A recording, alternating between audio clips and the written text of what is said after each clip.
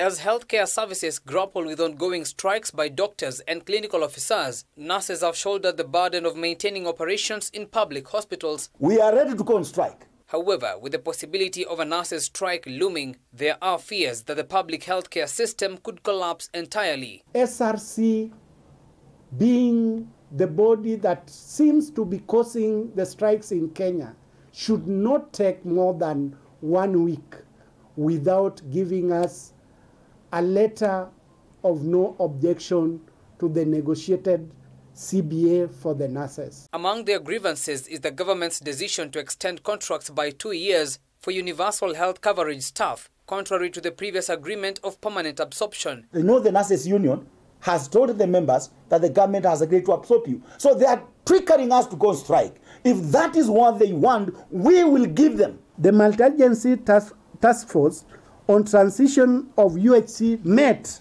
and observed that it was no longer tenable to have the UHC staff continue serving at the present terms as it contravenes the employment laws. The recent SRC's proposed salary adjustments for medical interns have also met strong opposition from the nurses, further complicating the situation. The terms of payment of internship that is on today is the previous, and therefore we want to tell them nothing has changed according to our orders or the direction that we have got from the court. Amid these challenges, calls have been made for timely remittance of statutory deductions to alleviate the financial strain on nurses. Our members are suffering.